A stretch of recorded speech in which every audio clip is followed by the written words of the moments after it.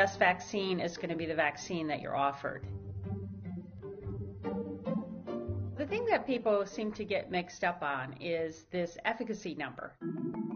It's natural for people to assume that a vaccine that is 95% effective is better than one that is, say, 66% efficacy. But in fact, you can't compare them.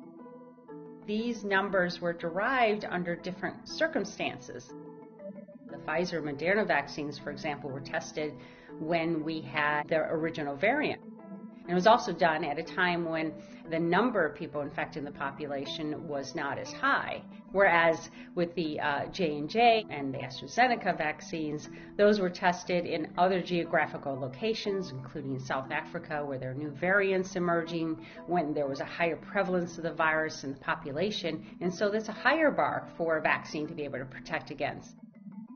In order to compare those vaccines, you would actually have to test those vaccines at the same time, enroll the same sort of people, and in the same geographical locations.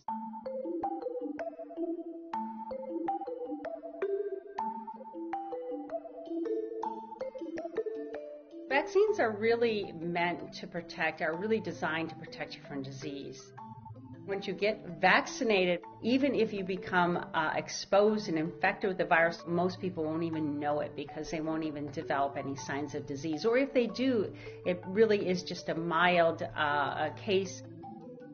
All of these vaccines are reporting essentially 100% protection from severe disease and hospitalization. That's phenomenal. This exceeds the bar of where we thought we would be at this point. It's kind of like running shoes. If you put this running shoe on or that one, they'll all let you run a mile. Whatever vaccine you're offered is going to provide you with significant protection from what you care about most.